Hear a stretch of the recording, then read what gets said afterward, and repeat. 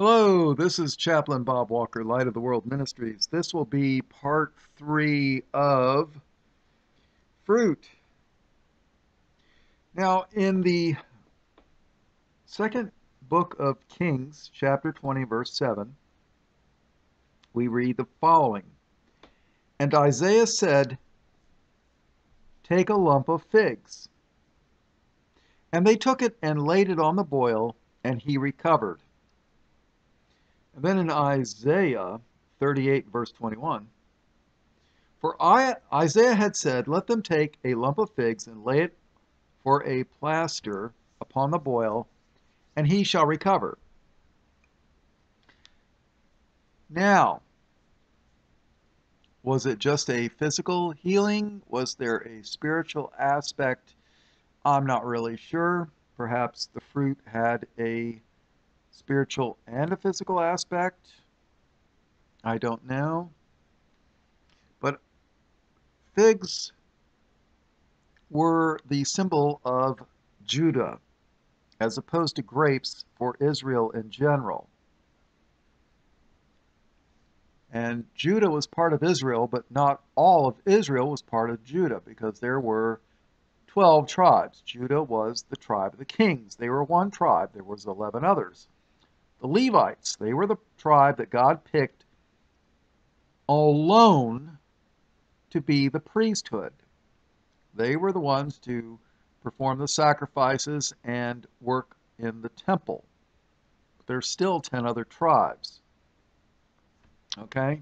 It's just like there's 50 states, and everybody in the 50 states are Americans. Well, if they're American citizens. Everybody that's American citizens in the 50 states is an American. But not everybody from, not all Americans are Californians or Texans or Floridians or New Yorkers or, Iowans. So, all right, in the book of Nahum, let's take a look. I'm sorry, let's go to Jeremiah chapter 8, starting in verse 1. At that time, saith the Lord, they shall bring out the bones of the kings of Judah, and the bones of his princes, and the bones of the priests, and the bones of the prophets, and the bones of the inhabitants of Jerusalem out of their graves. And they shall spread them before the sun and the moon and all the host of heaven. And when they talk about the host of heaven, they're talking about the angels. And all the host of heaven whom they have loved, and whom they have served, and after whom they have walked. So they serve the sun. You've heard of the sun god. The witches, they have a moon god, some of them, not all of them. And then the host of heaven, the fallen angels.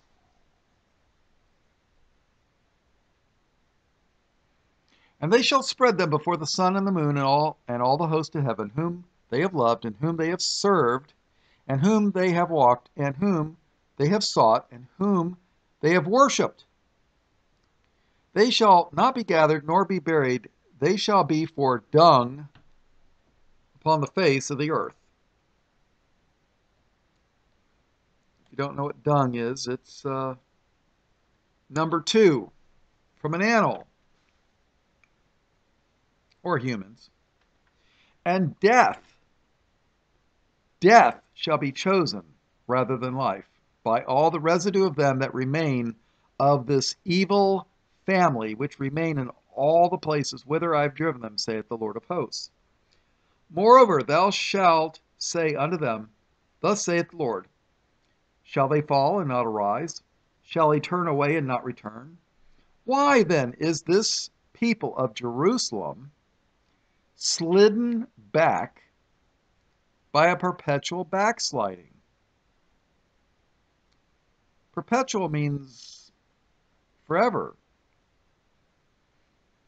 Why then is this people of Jerusalem slidden back by a perpetual backsliding? They hold fast deceit. They refuse to return. Return to the Lord, that is. I hearkened and heard, but they spake not aright. No man repented him of his wickedness, saying, What have I done? Every one turned to his course, as the horse rusheth into the battle. Yea, the stork in the heaven knoweth her appointed times, and the turtle and the crane and the swallow observe the time of their coming. But my people know not the judgment of the Lord. How do ye say, We are wise, and the law of the Lord is with us? Lo, certainly in vain made he it. The pen of the scribes is in vain. The scribes were the copyists of the law. They didn't have printing presses back then, so they had to copy the Bible on animal skins. The pen of the scribes is in vain. The wise men are ashamed. They are dismayed and taken. Lo, they have rejected the word of the Lord, and what wisdom is in them. Therefore will I give their wives unto others, and their fields to them that shall inherit them. And every one from the least even unto the greatest is given to covetousness, from the prophet even unto the priest. Every one dealeth falsely. For they have healed the hurt of the daughter of my people slightly, saying, Peace, peace, when there is no peace. See, the prophets were lying back then. I remember when I was studying a little bit with a guy I grew up with in high school, and he joined the Jehovah's Witnesses, and he was trying to get me involved. I did a little bit of studying with him because I sort of believed back then. And he kept telling me, yeah, the Watchtower tells us, yeah, the world's going to end in 1975. The world's going to end. Jesus is going to return, and it's all, if you're not a member of the Watchtower, you're going to be destroyed. Well, guess what? 1976 came and gone, and we're still here. Jesus didn't even know when he was returning, so how is it that the Watchtower Society knew something that Jesus didn't? Well, they don't. They didn't know anything. So, what can I tell you? False prophets have been around for a lot longer than the Watchtower, saying peace, peace, when there is no peace. Were they ashamed when they had committed abomination? Nay, they were not at all ashamed, neither could they blush. We just read that not too long ago, didn't we? What people can blush? People from the Congo? No. American Indians? No. The people that blush are the people that have carried the Bible around the world, the people that printed the Bibles, the people that built the churches, the descendants of those in Europe. They were not at all ashamed, neither could they blush. Therefore shall they fall among them that fall. In the time of their visitation they shall be cast down, saith the Lord. I will surely consume them, saith the Lord. Listen carefully. There shall be no grapes on the vine, nor figs on the fig tree. Grapes are Israel, figs are Judah. Of course, this could have a spiritual application as well as a physical application. You're not going to have anything to eat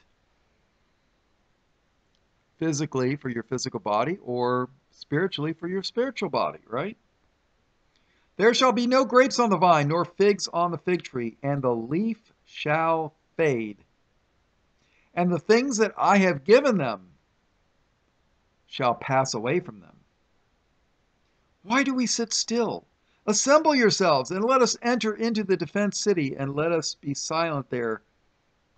For the Lord our God hath put us to silence, and given us water of gall to drink because we have sinned against the Lord.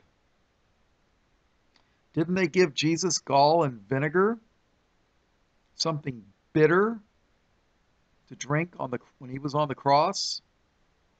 Oh, yeah. All right, in the 69th chapter of Psalms, verse 21, we read, "They gave me also gall for my meat, and in my thirst they gave me vinegar to drink." And then in Matthew 27 and verse 34, "They gave him vinegar to drink mingled with gall, and when he had tasted thereof, he would not drink." So, what I find interesting is the Lord was going to give us something bitter to drink, and Christ tasted of it. He was taking our punishment on the cross for us. He tasted the bitter drink for us. All right, turn to the book of Mark, chapter 10 and verse 35. I could do an entire Bible study on the cup. I was just looking at that. All right, "And James and John, the sons of Zebedee, came unto him," Jesus, "and came unto him, saying, Master, we would that thou shouldest do for us whatsoever we shall desire." In other words, "Hey, we got a favor to ask of you. We want you to, do this for us." And he said unto them, "What would ye that I should do for you?" In other words, what do you want? They said unto him, "Grant unto us that we may sit, one on the right hand and the other on thy left hand, in thy glory." But Jesus said unto them, "Ye know not what ye ask. Can ye drink of the cup that I drink of, and be baptized with the baptism that I am baptized with?" And they said unto him, "We can." They said, oh yeah, you better believe it. Yep, we can do that." And Jesus said unto them, "Oh, ye shall indeed drink of the cup that I drink of, and with the baptism that I am baptized with, withal shall ye be baptized. But to sit on my right hand and on my left hand is not mine to give, but it shall be given to them for whom it is prepared." And when the 10 heard it, they began to be much displeased with James and John. You see, they were thinking, oh yeah, we're going to share the cup of rulership. And we're going to sit on your right hand and on your left when you're on your throne of glory. That's what they're thinking of. Jesus is like, oh yeah, you want to drink of the cup that I'm going to be drinking of? See, they're thinking, John and James were thinking of one thing, and Jesus knows it's another. It's going to be the vinegar and the gall. You see, with the exception of Judas Iscariot, who committed suicide, and John the Revelator, who wrote the book of Revelation, 10 of the 12 apostles died for their faith. Paul died for his faith. Oh yeah, they drank at the same cup, all right, but it was the cup of vinegar and gall. So, all right, let's go back to Jeremiah.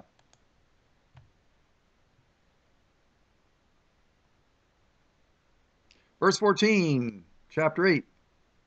"Why do we sit still? Assemble yourselves, and let us enter into the defenced city, and let us be silent there. For the Lord our God hath put us to silence, and given us water of gall to drink, because we have sinned against the Lord. We looked for peace, but no good came, and for a time of health, and behold, trouble. The snorting of his horses was heard from Dan.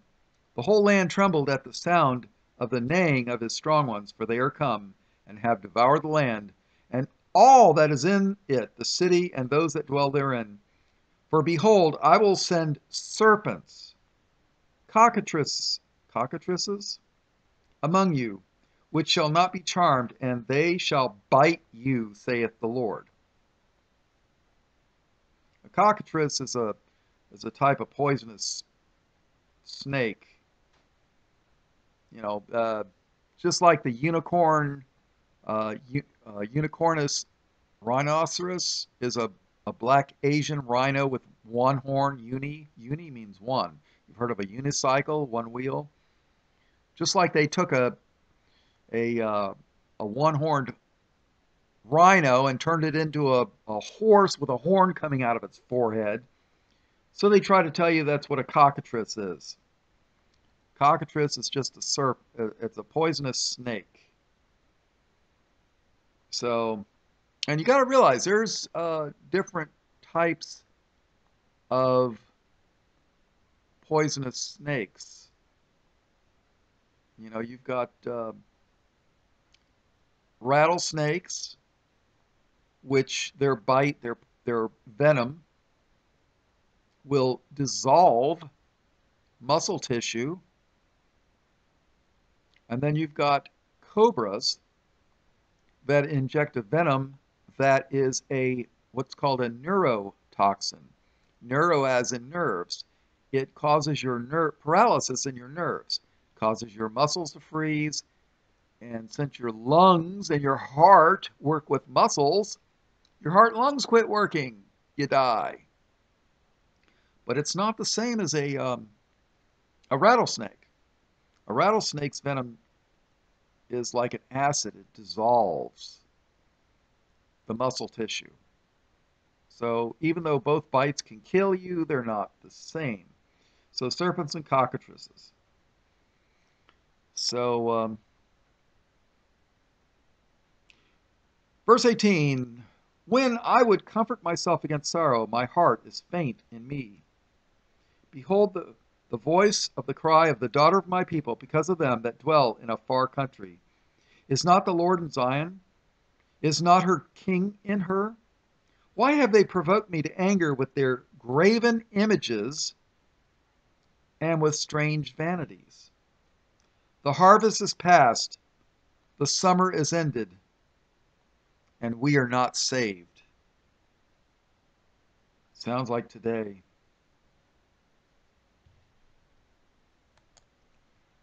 All right, in the book of Matthew, chapter 9, verse 35. And Jesus went about all the cities and villages, teaching in their synagogues and preaching the gospel of the kingdom, and healing every sickness and every disease among the people.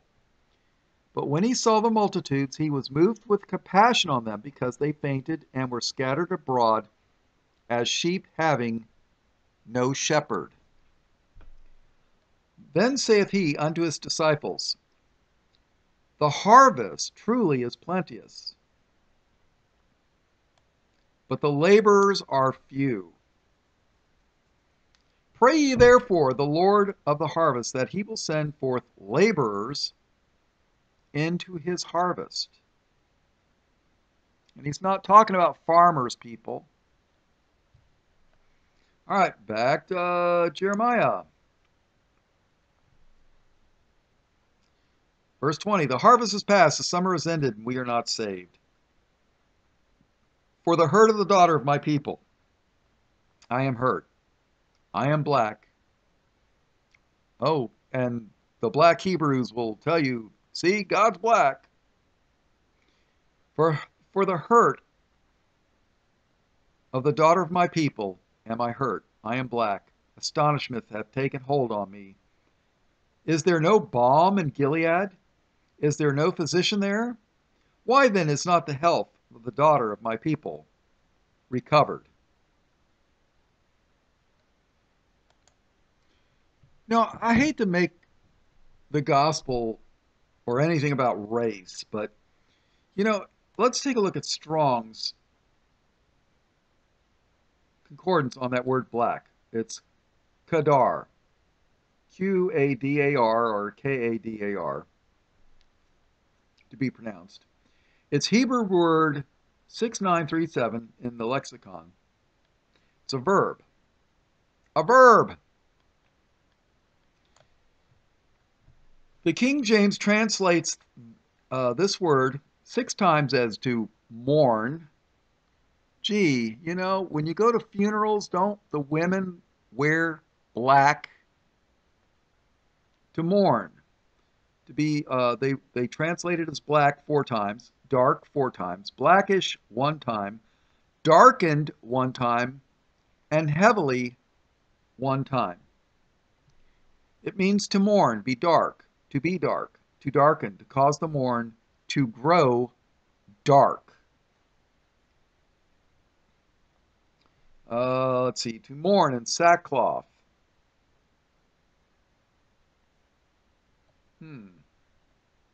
Very interesting.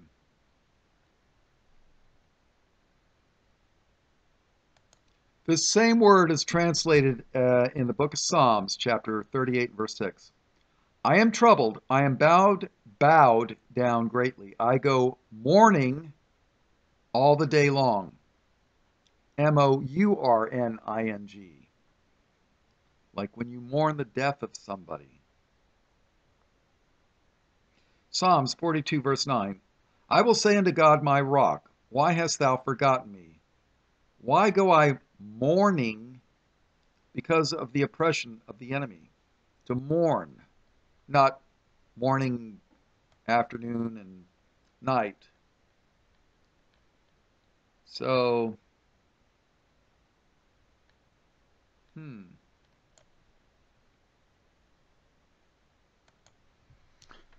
let's read the Song of Solomon, chapter 2. I am the rose of Sharon and the lily of the valleys. As the lily among thorns, so is my love among the daughters. The lily among thorns. One day the thorns are going to be gathered up and burned. But that's not today.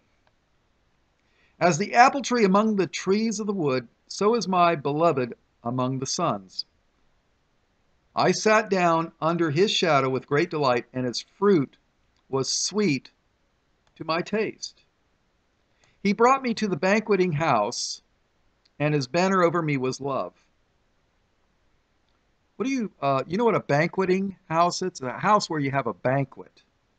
Think about the marriage supper of the Lamb. Stay with me, flagons. Flagon is it's a large container containing wine, usually. Comfort me with apple, for I am sick of love. His left hand is under my head, and his right hand doth embrace me. I charge you, O ye daughters of Jerusalem, by the roes and by the hinds of the field. I think roes and hinds has reference to deer. That ye stir not up, nor awake my love, till he please. The voice of my beloved, behold, he cometh leaping upon the mountains, skipping upon the hills. My beloved is like a roe or a young hart. Behold, he standeth behind our wall. He looketh forth at the windows, showing himself through the lattice. My beloved spake, and said unto me, Rise up, my love, my fair one, and come away. My fair one? Fair. Does that mean that you don't cheat when you're playing Monopoly? Or fair, does that mean have reference to their complexion? For lo, the winter is past, the rain is over and gone. The flowers appear on the earth. The time of the singing of birds is come, and the voice of the turtle is heard in our land. The voice of the turtle? All right, listen carefully. Here's the meat and potatoes. The fig tree putteth forth her green figs, and the vines with the tender grape give a good smell. Arise, my love, my fair one, and come away. O my dove, Thou art in the clefts of the rocks, in the secret places of the stairs. Let me see thy countenance. Let me hear thy voice, for sweet is thy voice, and thy countenance is comely. Take us the foxes, the little foxes that spoil the vines, for our vines have tender grapes. My beloved is mine, and I am his. He feedeth among the lilies until the day break, and the shadows flee away. Turn, my beloved, and be thou like a roe or a young hart upon the mountains of Bether. All right, turn your Bibles to Jeremiah chapter 29. Jeremiah was the prophet when God decided he was going to carry away Jerusalem into captivity under Nebuchadrezzar to Babylon as punishment for their wickedness. He says, well, you're not serving me. I'm going to let you serve the king of Babylon. He'll deal with you. He'll spank you. Now these are the words of the letter that Jeremiah the prophet sent from Jerusalem unto the residue of the elders which were carried away captives, and to the priests, and to the prophets, and to all the people whom Nebuchadnezzar had carried away captive from Jerusalem to Babylon.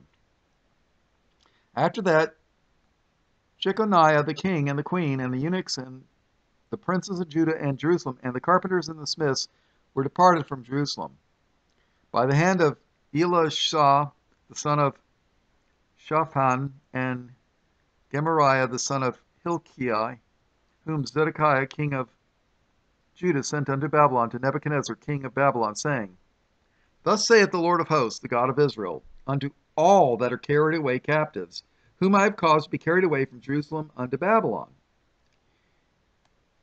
Now this is what the Lord is telling them to do.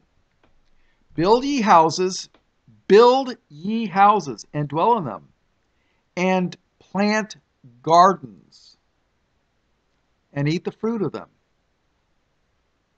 So he's saying, build houses, plant gardens, eat the fruit of them. Take ye wives, and begat sons and daughters, and take wives for your sons, and give your daughters to husbands, that they may bear sons and daughters, that ye may be increased there, and not diminished. So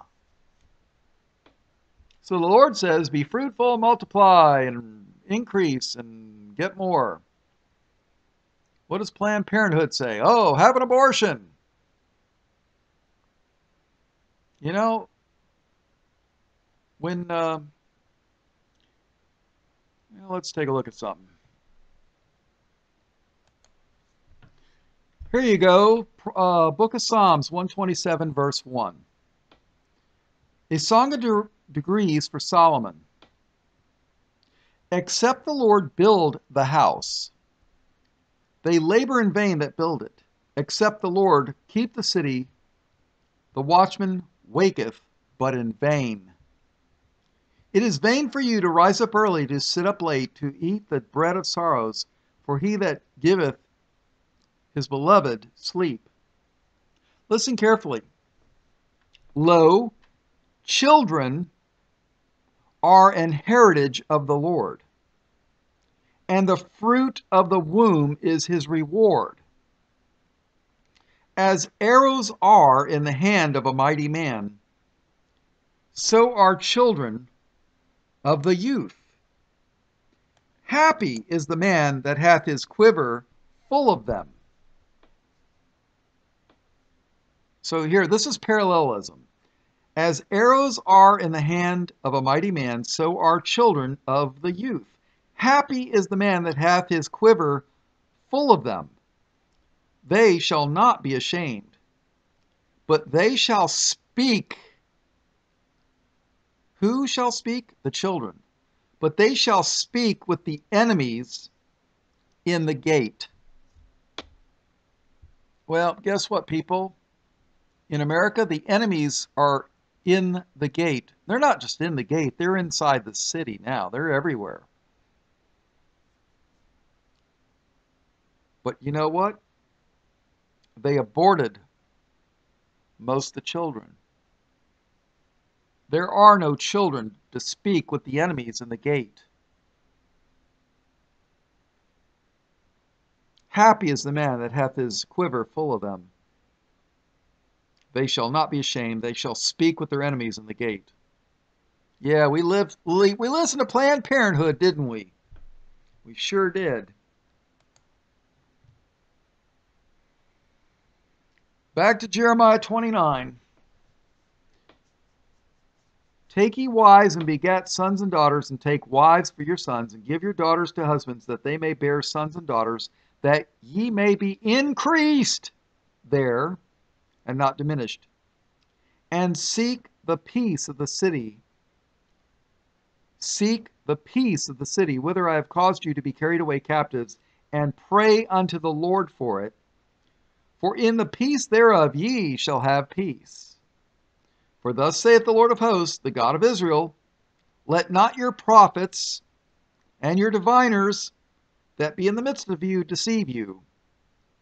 Yeah, don't listen to the Jehovah's Witnesses and the Mormons and the TBN and the 700 prophets of Baal. Let not your prophets and your diviners that be in the midst of you deceive you, neither hearken to their dreams, which ye cause to be dreamed. For they prophesy falsely unto you in my name.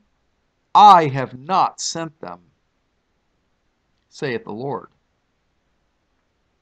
For they prophesy falsely unto you in my name. I have not sent them, saith the Lord. For thus saith the Lord, that after 70 years be accomplished at Babylon. See, God promised that they would be in captivity for 70 years. After that, they'd be released. And you know who allowed them to go back to Jerusalem? The Medes and the Persians. Do you know who the Persians are today? They're called Iranians. So when you hear Bibi saying that the Persians have been trying to kill the Jews for forever, well, I'll tell you what. Let's take a look at something. Paul writes the following in the book of Titus, chapter 1 and verse 14. Paul says, not giving heed, in other words, don't pay attention, don't listen to, not giving heed to Jewish fables. What's a fable? It's a lie. Not giving heed to Jewish fables and commandments of men that turn from the truth. Don't listen to Jewish lies. Paul wrote that 2,000 years ago almost. So when you hear Bibi say that the Persians, modern day Iranians, are trying to destroy them, they were the ones that let the Jerusalem, the real Jews, the real true Judah, return from Babylon back to Jerusalem and to rebuild the temple. He gave them back their gold for the temple ornaments and cups and all the stuff that they needed. Cyrus the Great, read about him. Bibi's a liar. And of course, in John 8:44, he called a certain group of them of their father the devil.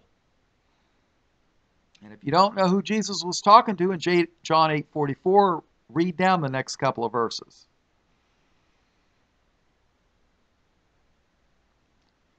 For thus saith the Lord, that after 70 years be accomplished at Babylon, I will visit you, and perform my good word toward you in causing you to return to this place.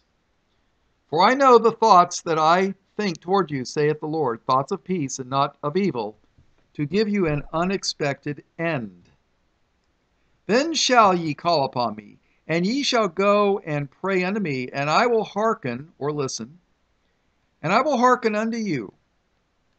And ye shall seek me and find me, when ye shall search for me with all your heart. And ye shall seek me and find me, when ye shall search for me with all your heart. And I will be found of you, saith the Lord, and I will turn away your captivity, and I will gather you from all the nations and from all the places whither I have driven you, saith the Lord. And I will bring you again into the place whence I caused you to be carried away captive, because ye have said, the Lord hath raised us up prophets in Babylon. Know that thus saith the Lord of the king that sitteth upon the throne of David, and of all the people that dwelleth in the city, and of your brethren that are not gone forth with you into captivity. Thus saith the Lord of hosts, behold, I will send upon them the sword, that's war, the famine, starvation, and the pestilence, disease, and will make them like vile figs. What is something vile? That's something disgusting or evil. Leave some your dinner out in the sun in the summer for a week. It'll be vile. And will make them like vile figs that cannot be eaten. They are so evil. And I will persecute them with the sword, with the famine, and with the pestilence, and will deliver them to be removed of all the kingdoms of the earth, to be a curse, and an astonishment, and an hissing, and a reproach among the nations, whither I have driven them. Do you know that word there, nations, is the same word that sometimes they translate as Gentiles? You know, when they were talking about Israel, they took the same word and translated it nations. And then other times, when they weren't sure of the context, they used Gentiles. Verse 19. Because they have not hearkened to my word, saith the Lord, which I sent unto them by my servants the prophets, rising up early and sending them, but ye would not hear, saith the Lord. Hear ye therefore the word of the Lord, all ye of the captivity, whom I have sent from Jerusalem to Babylon. Thus saith the Lord of hosts, the God of Israel, of Ahab the son of Kolaiah, and of Zedekiah the son of Maaseiah, which prophesy a lie unto you in my name, behold, I will deliver them into the hand of Nebuchadrezzar, king of Babylon, and he shall slay them before your eyes. Now that's, when a prophet of the Lord says, well, these people here, they're going to be killed before your eyes. King of Babylon's going to kill them. Well, guess what? When it happens, that's a true prophet. A true prophet of the Lord will always have his prophecies come true. So when the Jehovah's Witnesses said that the world would end in 75 and it didn't, and 1976 rolled around, false prophets, people. All right, and of them shall be taken up a curse by all the captivity of Judah, which are in Babylon, saying, the Lord make thee like Zedekiah and like Ahab, whom the king of Babylon roasted in the fire. Ew, that's not good. Because they have committed villainy in Israel.